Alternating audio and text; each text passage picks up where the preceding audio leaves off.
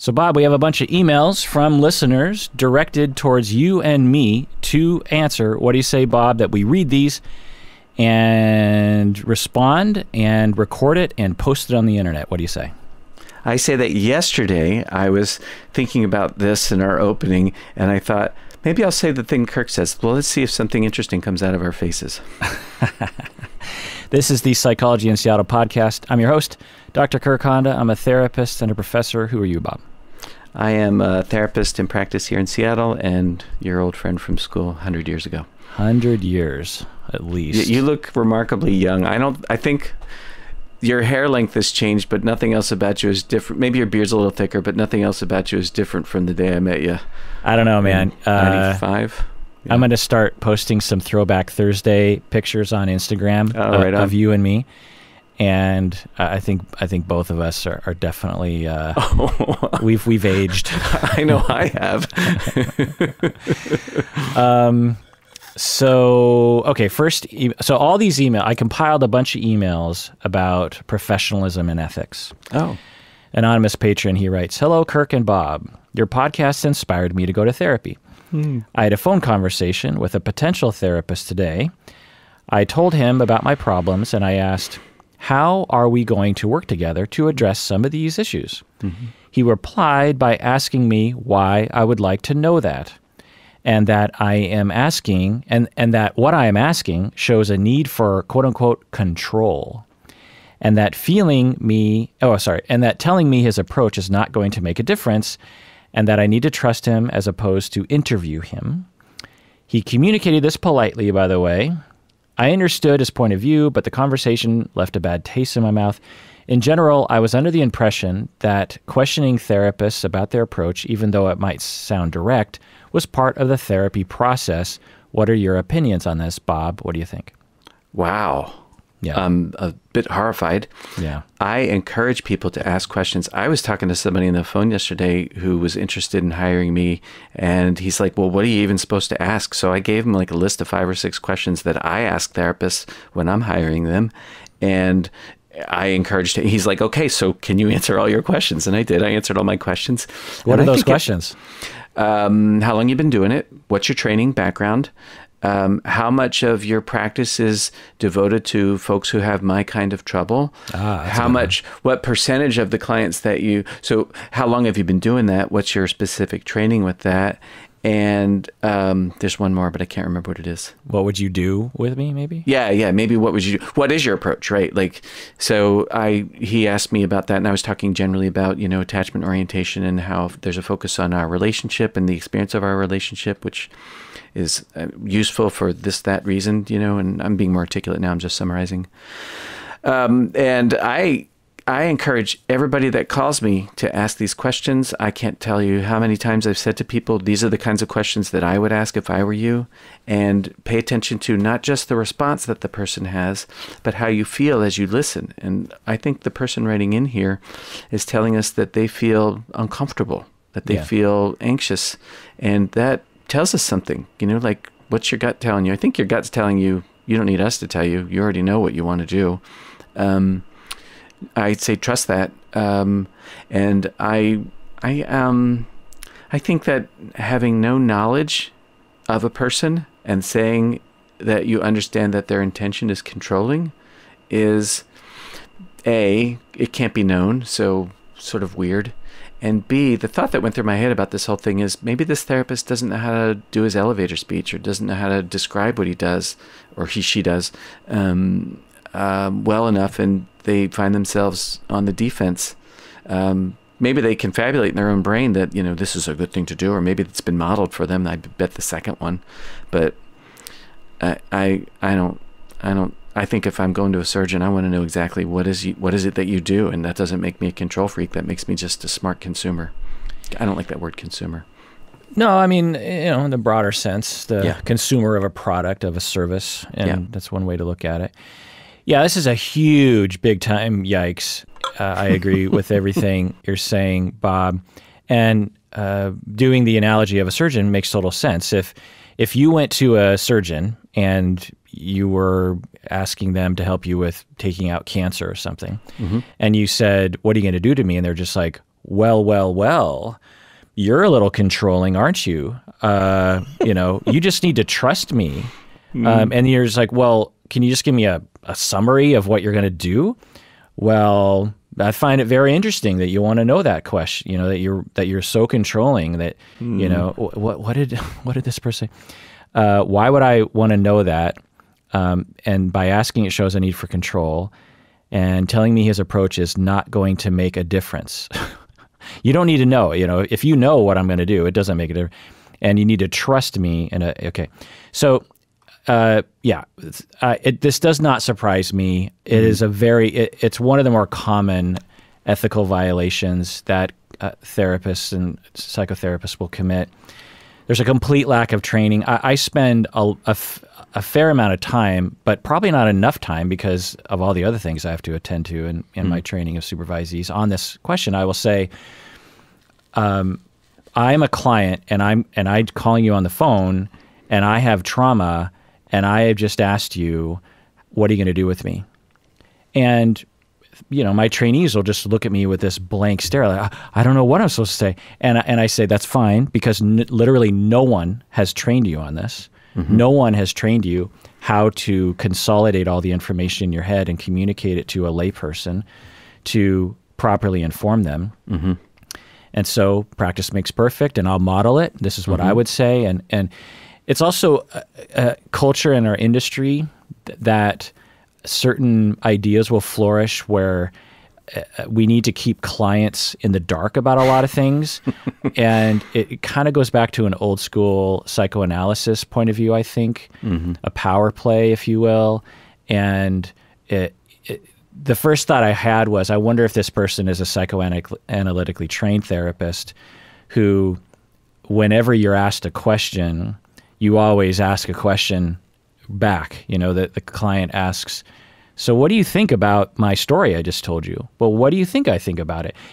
There's a valid justification for that approach. I hate it, by the way. My very first therapist was this way, and I didn't know any better. But looking back, I didn't appreciate that. I mean, after like 7 or 8 sessions of me talking and him just sitting there listening, which, felt good on a certain level. But then at a certain point, I'm like, so aren't you supposed to say anything about anything?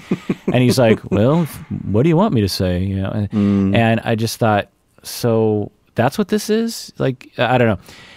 Yeah. And like you said, insecurity. A lot of people are insecure about their approach. They haven't been properly trained and they don't know any better. And so this is their defense.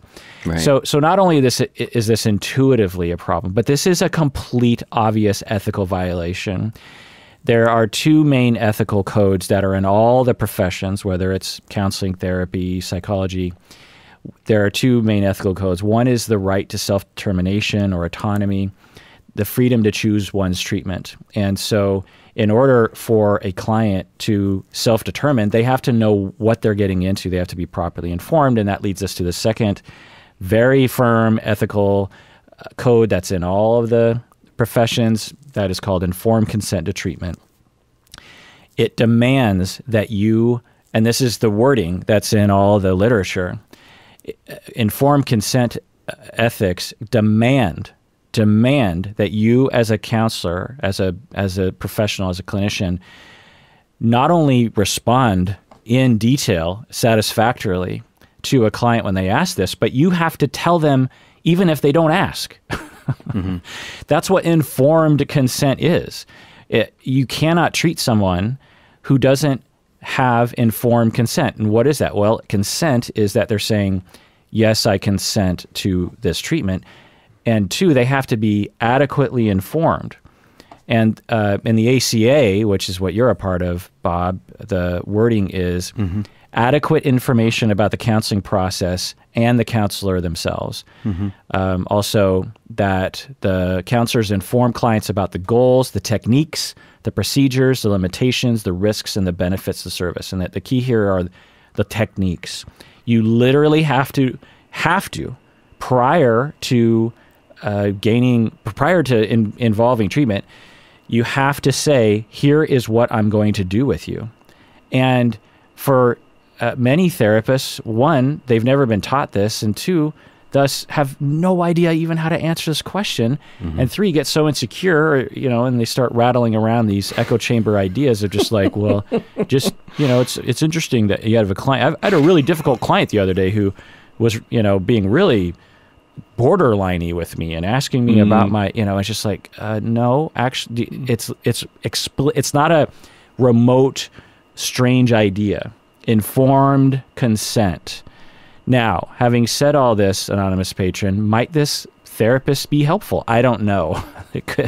This ethical violation could be independent of their helpfulness to you, but just know that one thing is an ethical violation. You could actually report him to the Department of Licensing and say, I believe he committed an ethical violation by not participating in the informed consent process, and here's what he said. You have absolutely a valid complaint. The likelihood that would happen is that he would be just reprimanded, a slap on the wrist, and he would realize that he needs to stop doing that. It's a process to go through the complaint process. It's not like just dropping off a note.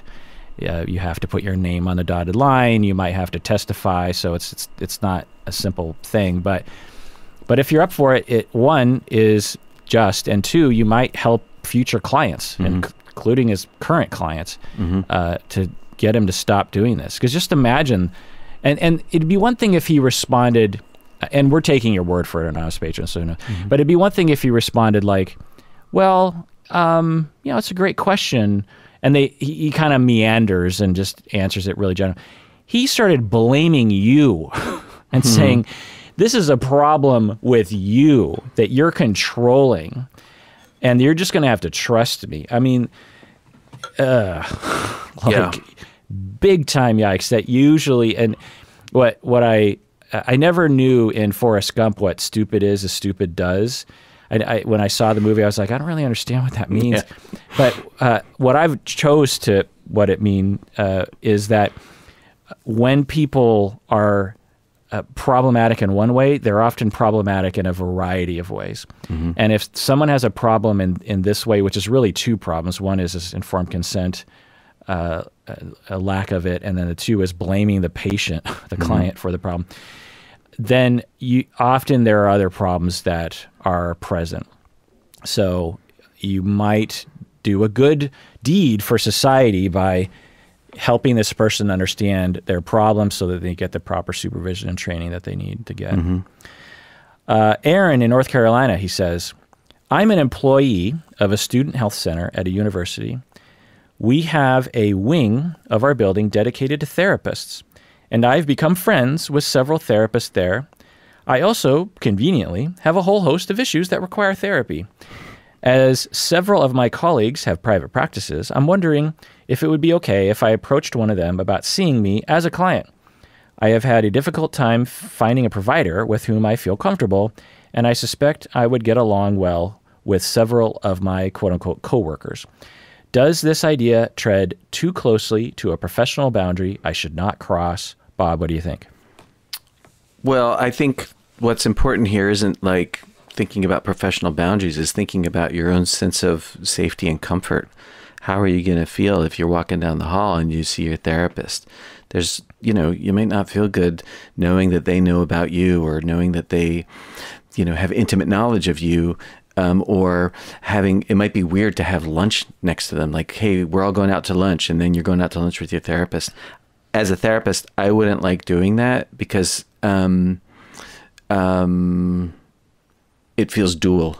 And if I lived in a rural place where I was the only therapist in town, like my old supervisor, David Taylor, used to talk about this because he lived on Bainbridge Island, which is, it's not, I can't say it's rural, but it's a small town. It's a small town. It's very insular. It's insular because it's an island.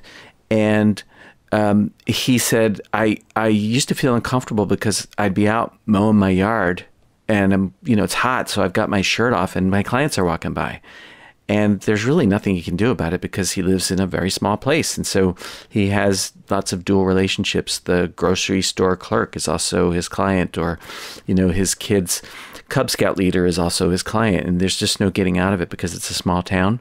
But if you live in a big enough place where there's a choice, it's probably just easier and more comfortable for you and therapist if your role is just singular. If it's just like, I am a client, I am a therapist, that's all I am to you. And if we can avoid the dual roles, it just feels better.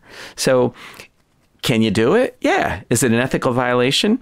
No, but it's sort of grayish. It's sort of like, well, do we have a choice? Because if you have a choice, you're just better off exercising it. If it were me, what I would do is I would speak with these folks that you feel good about and ask them, who do you like? Who would you see? Great way to find a doctor, by the way. Ask a doctor who their doctor is. That's a good way to find a doctor. Good way to find a therapist is the same thing. They know people. So, and I know it's hard. I know everybody's full and there's lots of obstacles, and I get it, insurance and the whole thing. But I think you're probably just better off in the long run if you just keep searching. So I hope you do. Yeah, 100%. And the only thing I'll add is it's not likely that they'll take you as a client anyway because of the reasons Bob laid out. Yeah. Anonymous listener says, I have a question about my therapist. I am a new mother, and I have been having relationship problems. No physical harm, but just problems. I've had 2 sessions with her, my therapist. In the second session, the therapist suggested that I leave my relationship. Is that normal? It seems quick to be making that assessment. I don't want to leave. I want to make it work. What do you think, Bob? I hate this. Yeah. I hate it. Therapists who think they know what people should do with their relationships are just wrong. They're just wrong. It's hubris to think that I know better than somebody else about what they should do with their relationship. That's especially, it's nuts no matter how long you've been working together, but it's particularly nuts after 2 sessions. So I would talk about it with the therapist. It would create for me a serious question about whether or not that person was going to do me any good, because if they have this bias about me leaving my relationship and I choose to stay, what's the impact of that going to be on our relationship? How's it going to make me feel talking about my partner and the difficulties that I'm having? Am I going to feel safe, like my therapist is receptive? Are they going to be in a position where they can comfortably help me? Now, therapist comfort is not key here, but if they really have an opinion about this, there's a real, crap, I'm talking like a therapist. They're probably going to be biased. So are they going to give me good feedback? If it's guidance I want, are they going to offer me guidance that fits for me? I tell people regularly, and I'm a couple counselor, I tell people regularly, if you ever find somebody who tells you they think they should know what you should do with your relationship, run for the hills. They don't. Yeah. They don't know. Yeah. Big time yikes. Not surprising.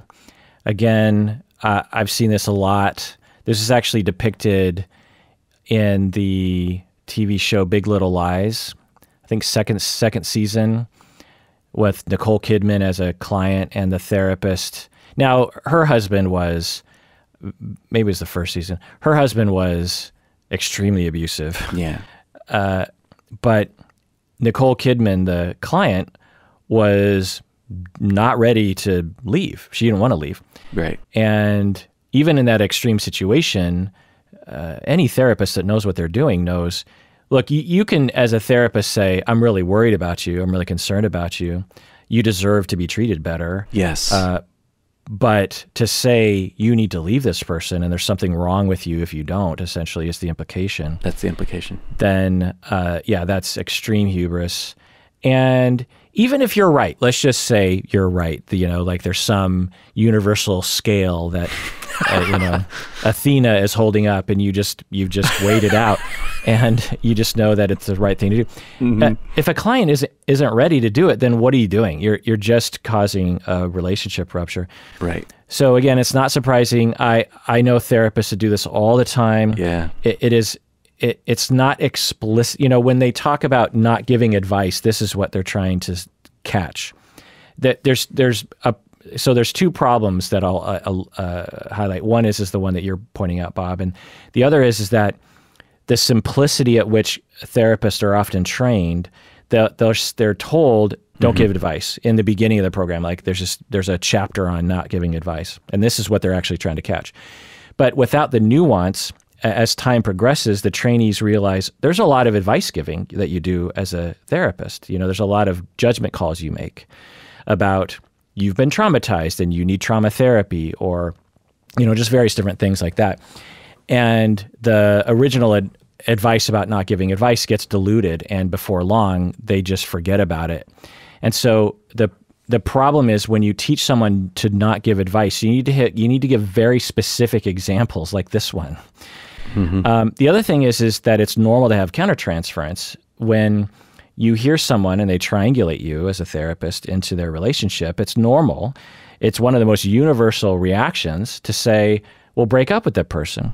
Someone complains about their boss. Well, just quit. Someone complains about their neighborhood. Well, just move. Someone is worried about, their kid being in a particular school. Well, just change the kid's school.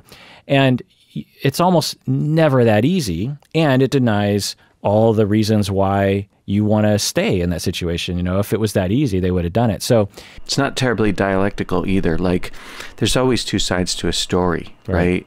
And a lot of individual counselors, who aren't trained relationally fall into this thing where they take the client's word for it. It's like that's gospel. And then they don't take into account the larger issues. And guilty here, because all my training is in not all my training. A lot of my training is in couple counseling. But until my training was in couple counseling, I was vulnerable to these kinds of biases. And it's like bad breath. It's hard to smell your own. Yeah. Not to hack on your side of the fence, but certainly marriage and family therapists are guilty of this too, but by virtue of the experience of hearing from all family members and all members of a couple, you quickly are disabused of this notion that one person's story is quote unquote accurate, especially in conflict. Right. So now, anonymous listener, might you say, hey, I don't appreciate that advice. If you feel like this therapist is great, and you like this therapist, then, they made a mistake. And you can say, hey, I need an apology. I don't appreciate that. You deserve to be heard. And maybe you can actually move forward. There's nothing from your description that eliminates that possibility. No. So, voice your concern. But I would watch out for making sure that you're with the right person. Yeah. And therapists out there, just stop it. Stop doing that. Anonymous listener writes in, your videos have really opened my eyes to systems theory. I am a social work student getting my MSW soon. I have been in and out of therapy for my whole life due to trauma, relational problems, depression, and anxiety. I have recently been seeing a new therapist, and she has really opened my eyes about how dysfunctional and non-caring my family is, particularly my mother. My mother constantly puts me down. I have a question. Is therapy supposed to hurt? With all these realizations, it has really been hurting me and causing me anger and sadness. Is this part of the healing process of therapy? Bob, what do you think? Yeah. Yeah. Yeah, I'm sorry. I know it's really hard. Now, listen, I'm presuming that you're in a very good therapy situation. This is a knowledgeable therapist who cares about you and is interested in your well-being and welfare, and that as you grow, you have these pains. I think it is par for the course. I don't think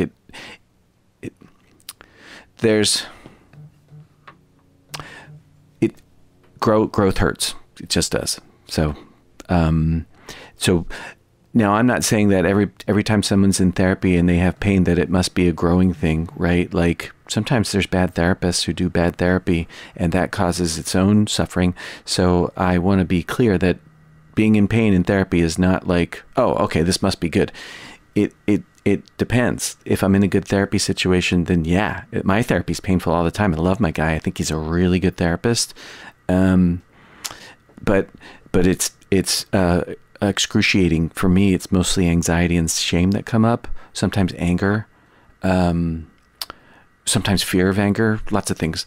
Anyways, so yeah, growing is likely to bring about things like anger, sadness, shame, guilt, fear, terror, longing. Yeah. And that's probably just part of what it is to grow anyways. Yeah, absolutely. If you grew up being hurt your entire life and it becomes normalized to you and mundane, but you're still in pain, and you go to therapy and your therapist says, wow, that sounds really hard. That sounds really painful. How do you feel? And the person for the first time has the safe space to look inward and say, how do I feel? Well, actually, I feel really hurt and really sad. Yeah. And the therapist says, yeah, your mom has been treating you really terribly from your description. Yeah, well, gee, yeah, that's pretty depressing. That you deserve to feel your feelings. The feelings have been down there. You just haven't been acknowledging them, and you deserve that. That's a normal part of healing process for sure. And talk to your therapist and say, hey, I'm feeling this and this and this. Is that okay? Are we going too fast? Or is this part of your plan? You deserve to have an answer to that question. I like how you say that.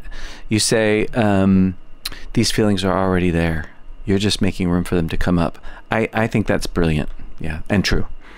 Let's take a break. And when we get back, let's answer more emails. We're getting through them pretty quick, Bob. Oh, right on. Maybe we'll get to all of them. What do you say? Yes.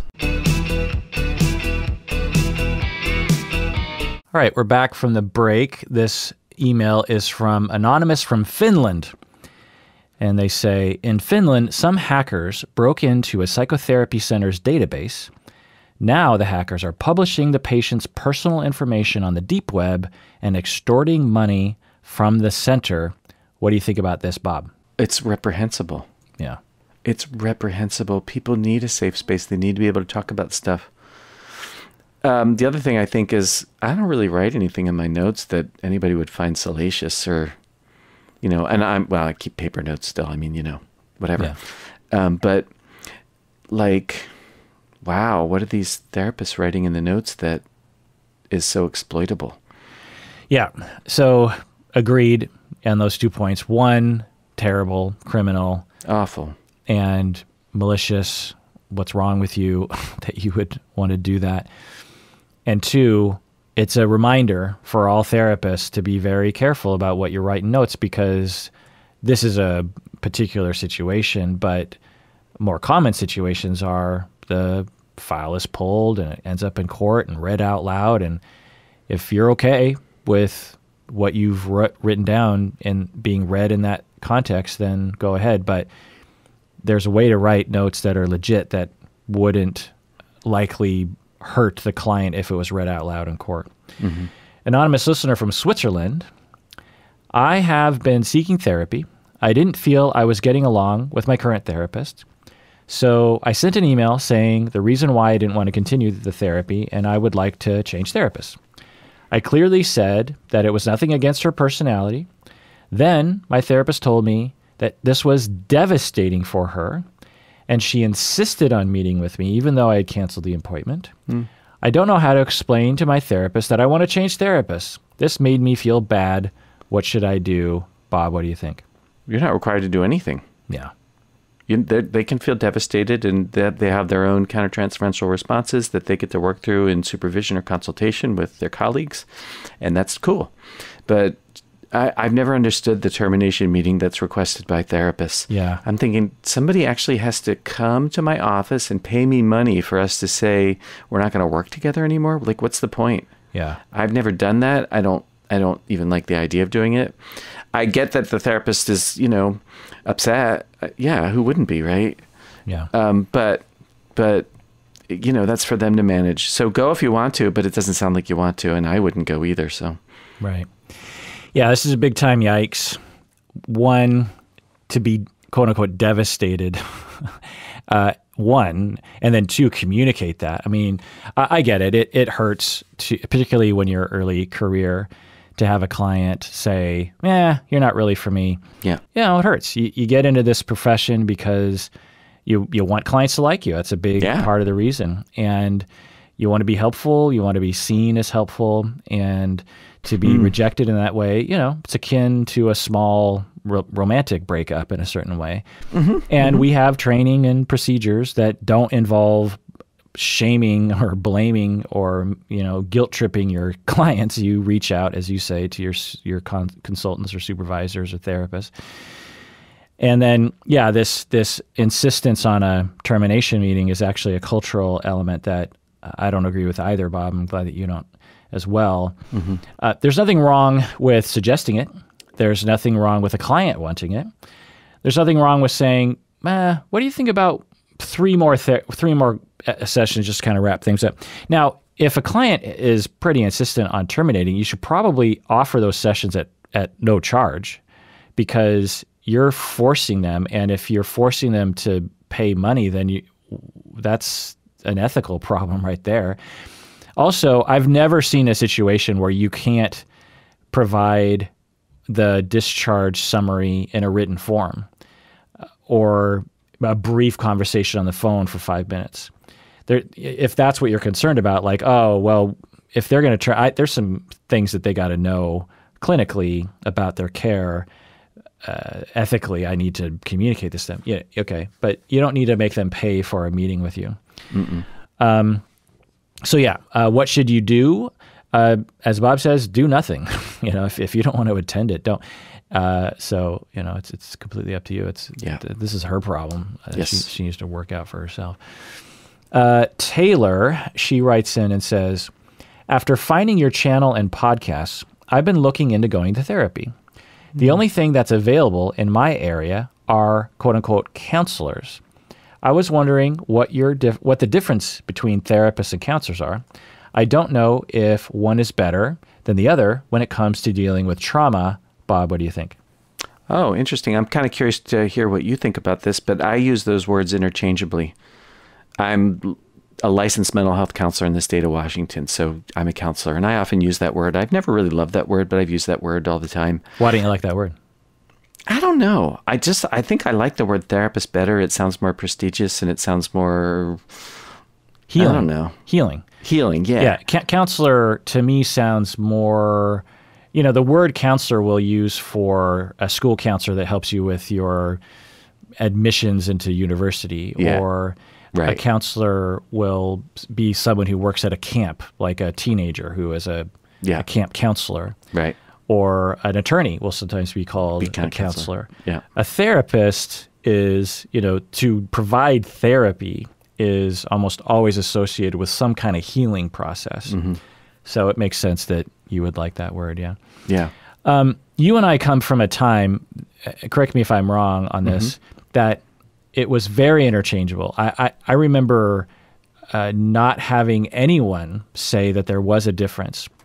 But as the professions have become more bifurcated and siloed, there's this natural differentiation, delineation, determination of, look, I'm a licensed marriage and family. So I'm a licensed marriage and family therapist, and you're a licensed mental health counselor. And so in the time that you and I have been in this profession, I think now my sense is that most people will insist that if you're saying therapist, you must be referring to a marriage and family therapist. And if you're a counselor, you have to be referring to a mental health counselor. What do they say about the social workers?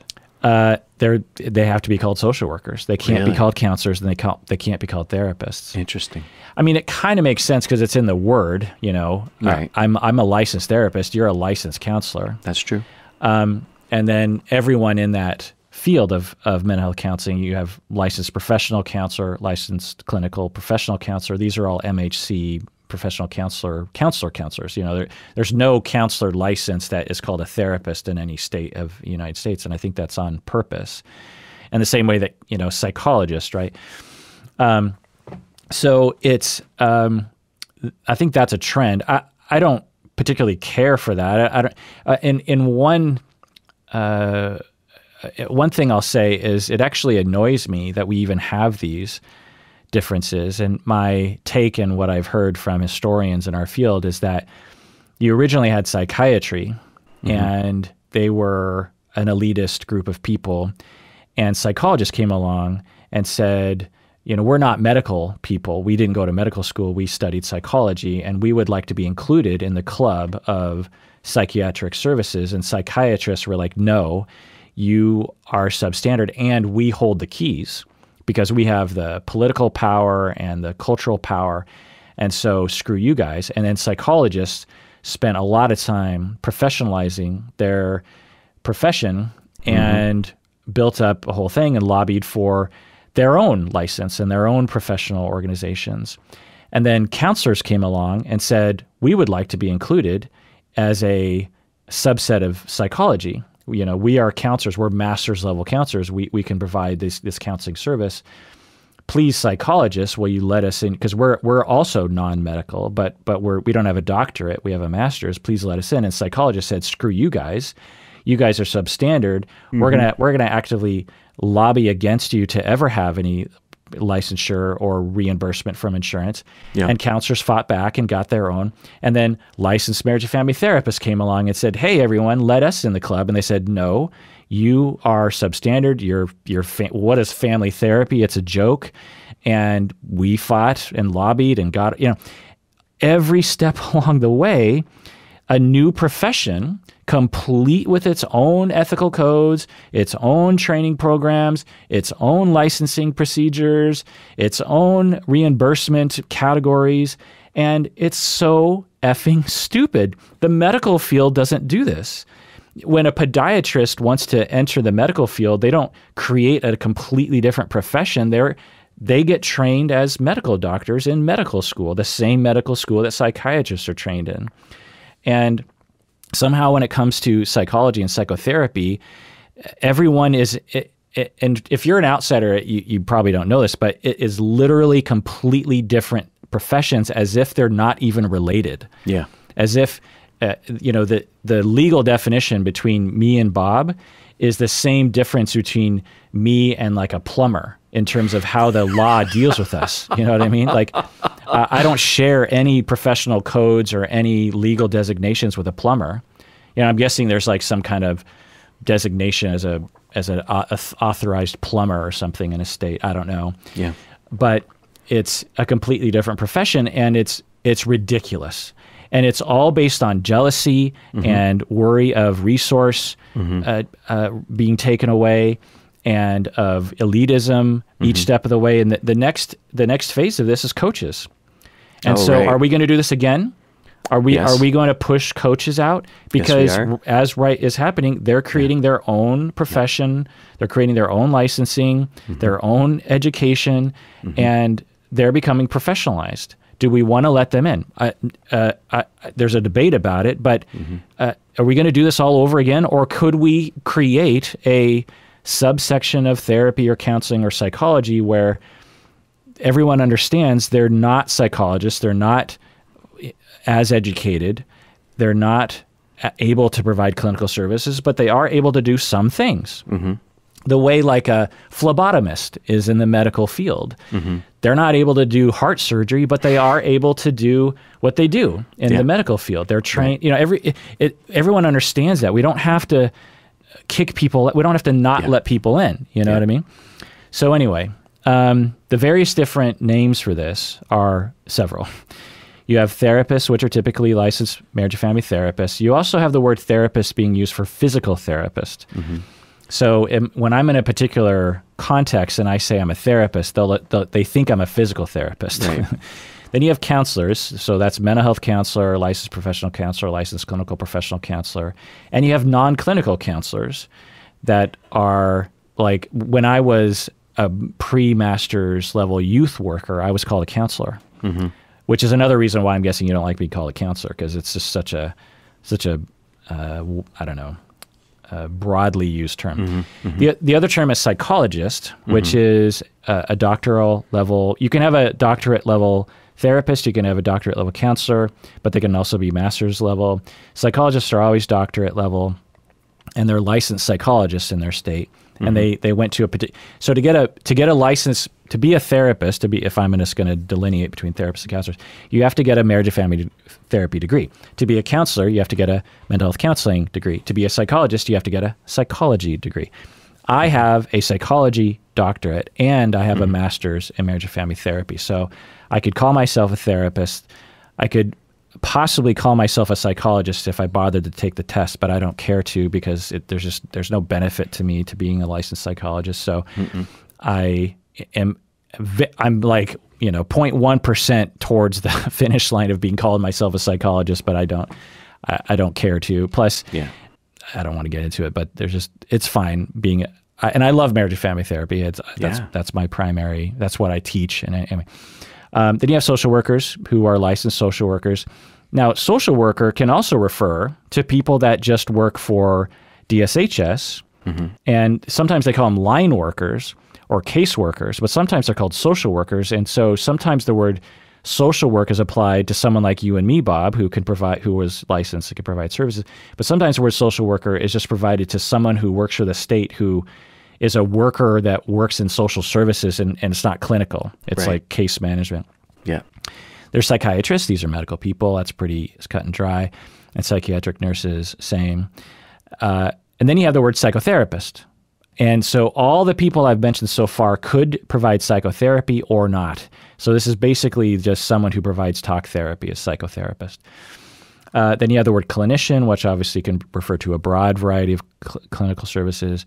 You have school counselors. Sometimes that refers to an actual person like me and Bob. Sometimes school counselors are people that are more akin to a teacher and will help people with their college admissions or finding a therapist or this kind of thing.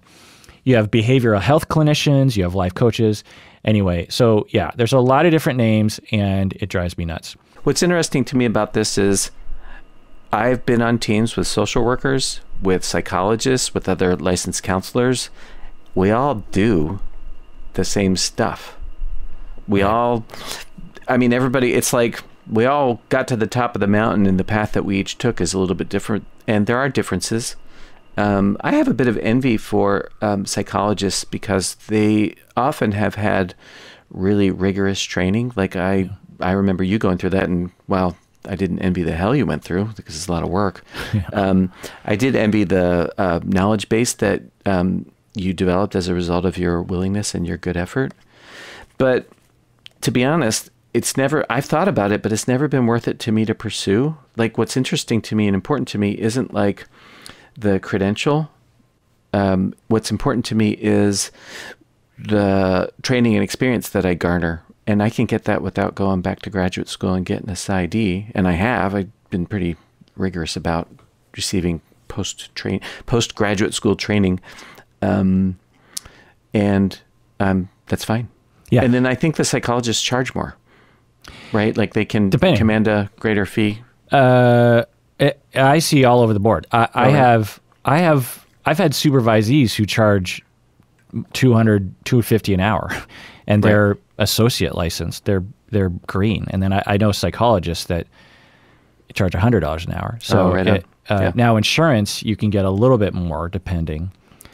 But sometimes it's hard to be paneled as a psychologist because they have too many Anyway, point is that, you're right. But you are, quote unquote, just a master's level therapist. I am just a master's level therapist. And I know all the listeners and your clients would say you are in the top, 0.1% of therapists on the planet.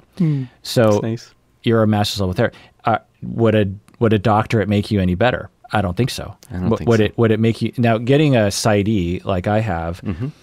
I think it did two things for me along the lines of what you're talking about. One is that it gave me a chance to revisit a lot of things that I learned previous, not only in my master's, but in my experience as a therapist for 10 years prior to getting my doctorate, and really refine a lot of ideas.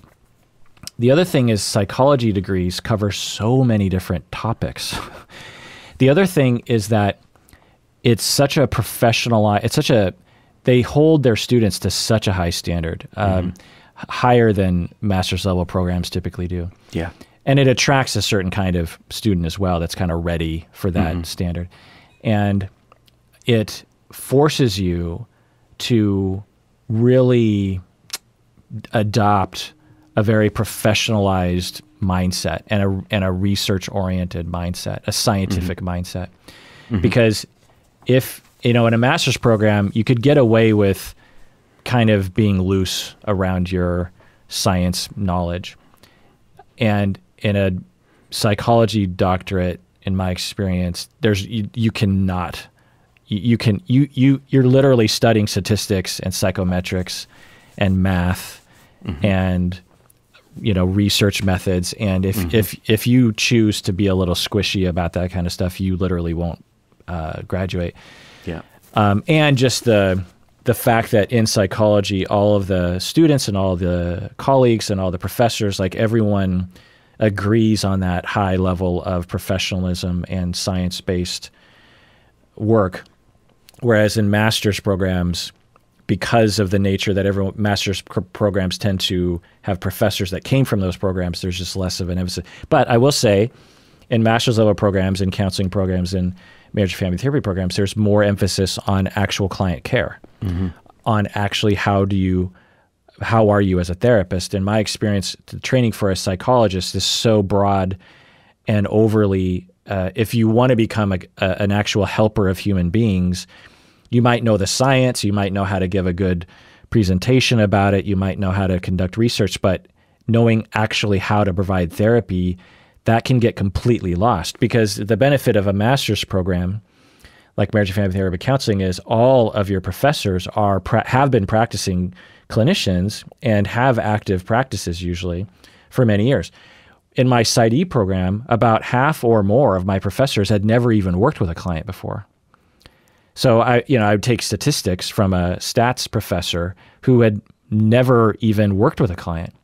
So that is a very different culture and a very different set of mentorship that you're getting from them. And I think that a lot of psychologists miss out on the deep mentorship that happens or can happen in a marriage, family therapy or counseling program, where like all of these professors are just so knowledgeable and so experienced when it comes to the nitty-gritty of actually working with clients. Anyway, you can be a psychologist, licensed psychologist who has never seen a client, treated anybody, and hang a shingle and say, yep, I provide this service, and have virtually, a minimum of experience in clinical, in providing clinical care. Yeah. And it's similar in a lot of different branches. Like if you're a marriage and family therapist, master's level person, you could become a professor like myself, having never been trained on how to teach. Right. You can, as a psychologist, become a professional assessor, meaning you provide assessments and clinical assessments, having extremely limited experience and limited supervision around it. Right. So yeah, that's why we have ethics around scope and making sure that we all self-monitor and have people around us monitor. But it's anyway, also why people should ask questions, because just because someone's got a shingle and can legally practice doesn't mean they have background training or experience. Right. You should kick the tires on all these people before you pick one. Right. People shop for a car more rigorously than they shop for a therapist. Yeah, true. So to answer your question, Taylor, which one is better when it comes to trauma? Right. Therapist and counselor will tell you nothing. So it's important to ask this thing we were talking about earlier in terms of what's your approach. And what you want to look for is someone who answers the question and doesn't blame you and pathologize you for asking. And also they have they provide an approach that involves being careful, that's well-paced, that's evidence-based. And the kinds of procedures you want to look for are what Bob and I use, which is prolonged exposure, emotional regulation, habituation. EMDR can be good as well. And if you have a simple trauma, meaning that it's not a lifetime of trauma, like it's just one traumatic event, like a car accident or maybe war trauma, then cognitive processing therapy or trauma-focused CBT can also be something you're looking for. Someone that says, I specialize in trauma, I would guess that at least 50% of the time, they have no idea what they're talking about. They think they do, but they don't. I don't have research on that, but that's just anecdotal. So what you want to look for are those approaches: prolonged exposure, EMDR, cognitive processing therapy, trauma-focused CBT. Are there any others that you can think of? Not evidence-based, no. Yeah. So if you don't hear them, like if you asked me the question, I would say I use prolonged exposure, but I use it in a very responsible way that I've learned through experience and supervision that I have to do. I don't just throw people into prolonged exposure. There's a lot of prep we have to do for it. That's what I would say. And if you asked me, what does that mean? I would lay it out for you. I would explain, and I have. So if you don't hear those words, I would be skeptical as to whether or not, or you can even ask, because maybe they don't think you know the word. You can be like, so do you use prolonged exposure? Do you use EMDR? Do you use CBT? Do you use TCBT? And if they're like, what's that? Then yeah, you know. A good therapist is going to get turned on when they hear that. Oh, you know what you're talking about. Yeah, I do PE, man. That's my thing. Here, let me tell you about PE. They're going to turn on. Right. Because like, oh, cool. Anonymous listener says, I don't understand the not taking sides rule for therapists. It seems very unfair to me. I was in therapy where I was in a relationship where I was physically and emotionally abused. And there are always people who dismiss this. Not everyone contributes 50% and deserves 50% of the responsibility. I am tired of people with this mentality of, if he mistreated you so badly, maybe it's because you provoked him. Or it takes two to tango, so maybe you did something bad to him. I just want you to clarify why it is okay to dismiss the differences in power and damage by each individual in the relationship for the sake of a no sides rule. What do you think, Bob? I love this question. I'm so glad you're bringing it up and asking, and I completely agree with you. The problem with this business of taking sides is it is invalidating. It invalidates your experience. Nobody's saying to you, you know what, that does suck. You got abused. That's awful. Like, I think just being a human next to another human, you're going to, you know, like, how can you not care about that? And that has nothing to do with taking sides. This has everything to do with empathizing. You can empathize and also see context, which I know is hard to talk about, and it sounds like blaming the victim, and I don't mean it that way, but I get it. I think English is limited in this way. I remember, did you ever take a class from Dan Kelleher? No. When we were in school, he was my favorite, my absolute favorite. And one of the things he said to me that I've never forgotten is, he said, Bob, language is linear, and the things that happen in the system they're not as amenable to description with language. Co-creation is not amenable to description, and it sounds linear, like, oh, that means X is to blame. I saw somebody recently who is really, really, really super angry with his spouse. He's really angry with his spouse, and he can get kind of edgy and righteous. And I think his edginess and his righteousness has a really negative impact on spouse. But the way, when you listen to him, you can't help but hear the immense agony he's been in and how hard he's been trying for years to have connection with his partner and how much he loves and cherishes his partner. And he's hurting. And so who wouldn't be angry? Who wouldn't be? I mean, it's just silly. Talking about that with him, though, it gets kind of dicey because it can land like, oh, so you're saying I'm the problem, right? You're saying I'm the problem. And it's sort of like, well, no, you're not the problem. And yeah, actually, you have a contribution. And the things that you do impact your partner and impact your partner's behavior towards you. And your partner ends up behaving towards you in a way that is freaking awful. And it goes for abuse too. But language, English language at least, I don't know if other languages are better, English language can be so linear that it lands this way. So, but what I think is most important about your question is you're saying, I require empathy, and I completely agree. You've been through hell. You absolutely deserve and require empathy, care, consideration, compassion. It does suck, right? It sucks. Listen to me. I mean, that's just scratching the surface about how bad it is. And I'm very sorry. Yeah. Yeah, agreed. I get this question a lot from students as I walk them through self-analysis. Yeah. A big part of the process is for therapists to take responsibility. And some therapists in training have been through terrible abuse. And they're like, wait, are you saying that I need to take responsibility for the way my dad treated me? And what I say is this idea of blame is actually, as Bob was saying, really complicated. But in terms of using the language, I will say that, number one, yes, sometimes one person is 100% to blame. Yes. If there's abuse, if it's a child, even if it's intimate partner violence between people the same age, I might even extend it to a lot of moments of infidelity. Yeah. You cannot blame another person for these things. It is literally victim blaming.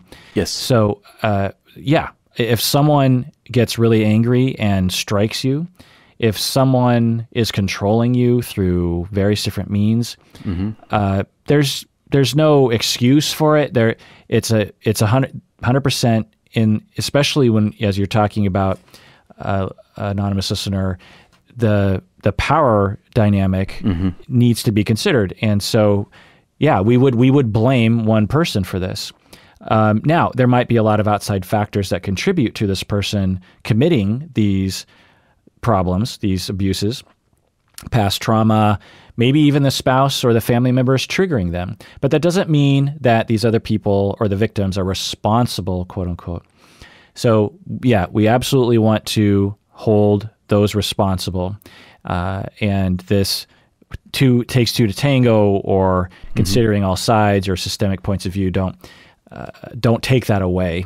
And the abuse that I've experienced in my life, mainly as an adult, I don't blame myself for it at all. And if anyone wants to blame me for it, now you might be able to point out, and I might be able to point out, like, how I might have contributed kind of to the dynamic, but the way in which I was being treated is 100% not on me.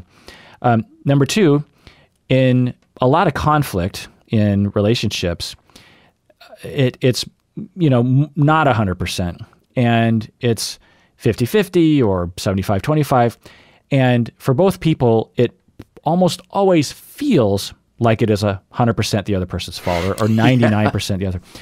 Bob is laughing because the two of us in our personal lives with our spouses or even with each other, that when there's a conflict, it's like, I'm not to blame, the other person. Yeah. And it's normal to feel that way. Sure.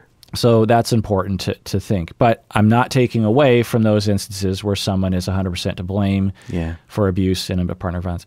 The third thing is thinking systemically, which can be helpful. And it is a different paradigm, especially as a therapist, that can be helpful. Getting away from this idea of blame, getting away from this idea of responsibility, really, because who cares? If we're trying to improve, if a couple comes in and they're saying, we get in fights all the time, it is not helpful for me as a therapist to say, okay, who's to blame?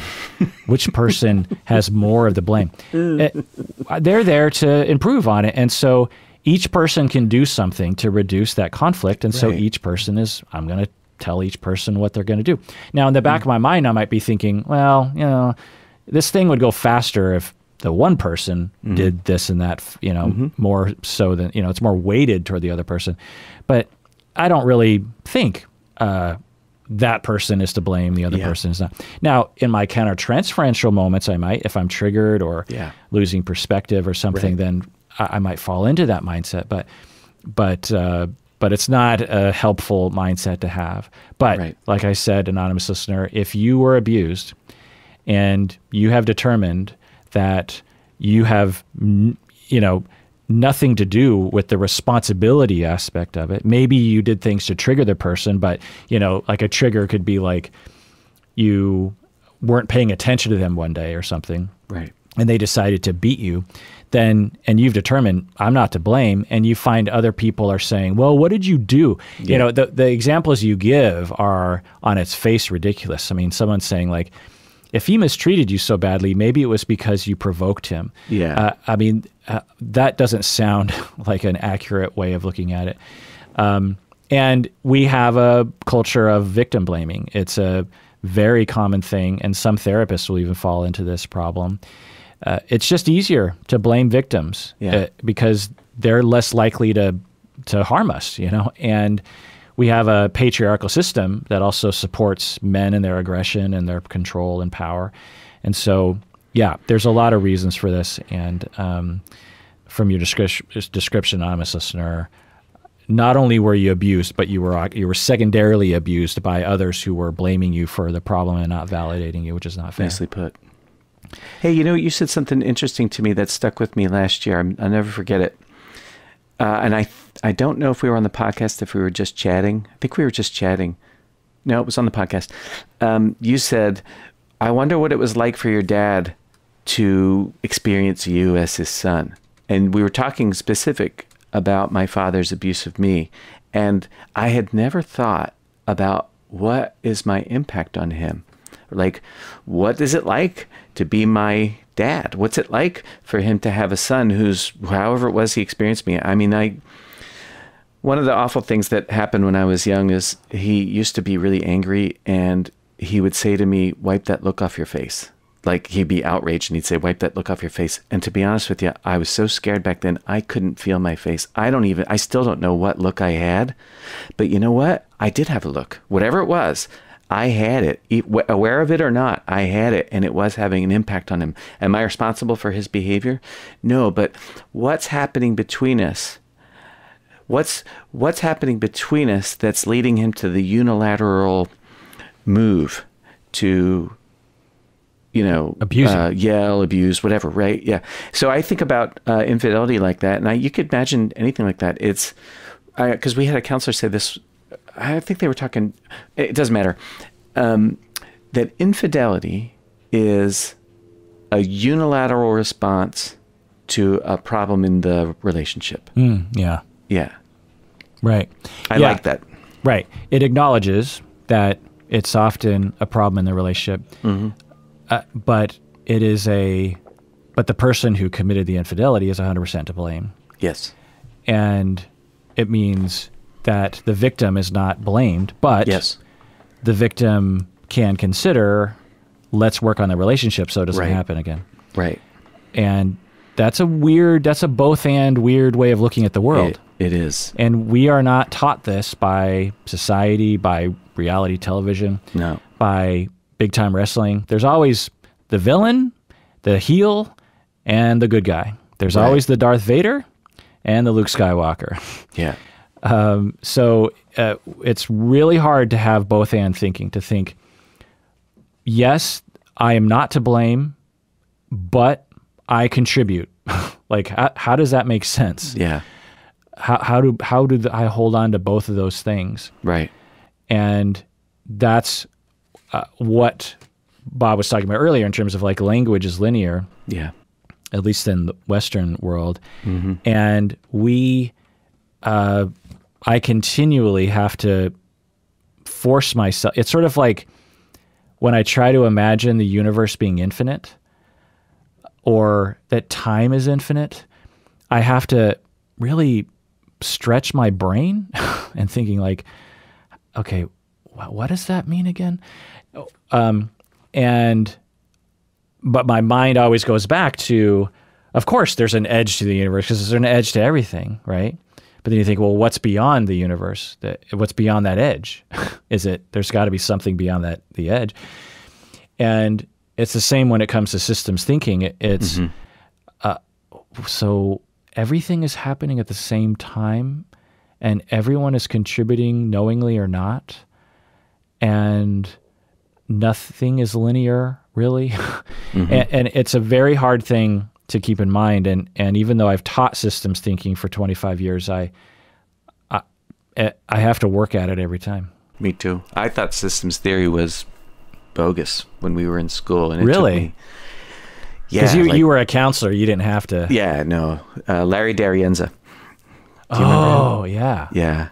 He was a nice guy. I liked him as a teacher, and it's all new to me anyway. So he's talking about holons and like homeostasis, and I'm like, I don't really know what this means in Salminutian and whatever. It took me years to understand systems, and it is because my background and training is in individual therapy. that part of my background and training was in individual therapy. And so, but understanding things in systems has been an eye opener. And it's so hard to hold on to because it's so easy to fall into linear one-way thinking, which is, like you said, reality TV and pro wrestling and the whole thing. And part of, I think, what's causing the suffering of the person who wrote in is that simplified cause and effect universe where we think we know what cause is and we don't see cause as effect. But effect causes cause. Right. Right. If that's the way to say it. Yeah. And when I think back to Paul David was my teacher in systems, and I only remember one thing from that class. He walked in the class, he had an orange, and he placed it on a table. Actually, he placed it on where you put the erasers on the chalkboard, you know? Yeah, chalkboard. And he said, describe this orange. And he really let it breathe, you know, and people are like, what's he getting at? And in the end, his big point was, which was, I think, what his point was, but completely lost on me, and I think the entire class at the time, was that the orange is a system as a part of a system. You could consider it an individual thing, but it also is a part of its environment, and it's affected by the environment, and it's affecting its environment. And there's a boundary, you know, there's the peel, which is the boundary between the unit and the rest of the system. But I don't think he really, or maybe I just didn't really get it, but that's the only thing I remember. Yeah. And then beyond that, and I remember, you know, learning about cell minutiae and everything, it took me 5 to 10 years of teaching systems, literally teaching the class that I took from Paul for me to understand systems theory, kind of. And it's apparent, you know, my students, I would say a fifth of them kind of can demonstrate that they understand systems theory by the time they graduate. And I spend a lot of time on it. It's hard to get. So imagine that. You spend time on trying to learn it, and it takes a long time to learn. Yeah. Somebody who's never been exposed to it is likely to fall into this really oversimple cause-effect nonsense. Well, or the simplification of no one's to blame as a heuristic for systems thinking. Right. Which might cause inadvertent victim blaming. Anyway. Yeah. Great letter. I'm glad we didn't get to all the emails, so we're going to have to save some of the ethical, professional questions for next time. All right. The next one that we'll talk about next time, Bob, is another big time yikes. So everyone will have to wait for that one. Okay. And this was fun. I'm so glad people wrote in and asked these really important questions. Fun, that's not the right word. This was stimulating, interesting, and really important. I'd say fun. I like doing this podcast in all its various forms, and including talking with you and making fun of therapists. That's one of my favorite things. Including ourselves. Right. And everyone out there, please take care of yourself because you deserve it. Wait. Everyone out there, please take care of yourself. Why should they take care of themselves, Bob? Because you deserve it. Yeah.